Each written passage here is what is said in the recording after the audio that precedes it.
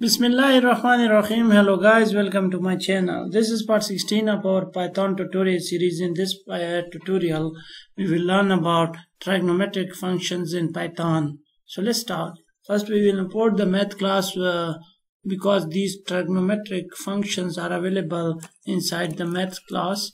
So I'll import math, and now I will declare two variables a comma b, which will be equal to 1 comma 2.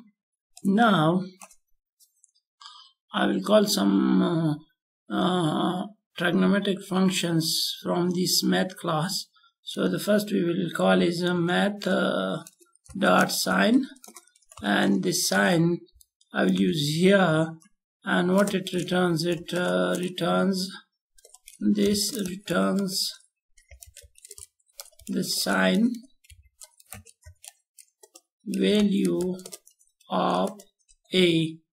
Now I'll print this up,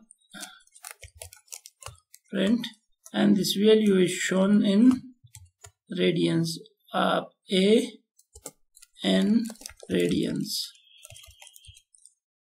Now if I run this, now if we run this, now you can see it has returned the sign value of a in radians. Now there are multiple other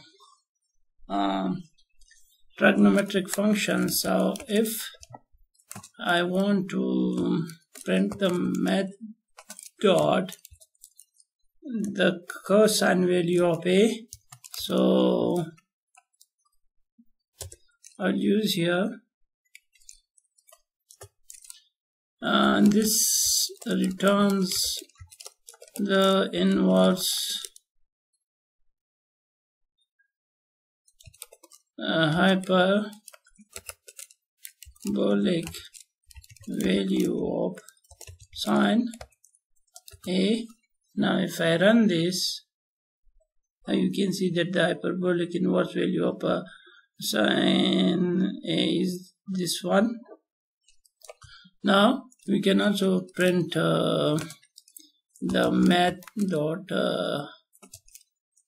cos value, and now if I show cos b, and now if I run this, now you can see that it is written the cos value of b. So this returns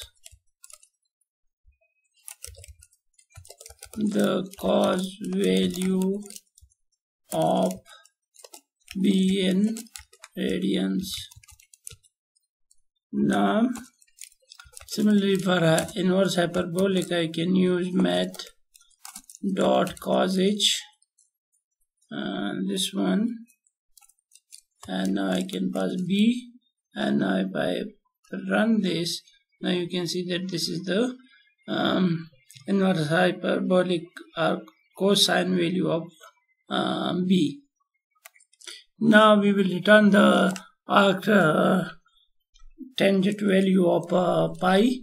So for that I will print, and that is also available in math dot a10, and now I'll pass in math dot pi, and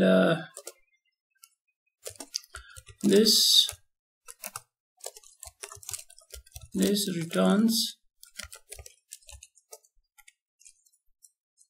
the arc tangent of pi in radians. Now if I run this, now this is the arc tangent of pi in radians.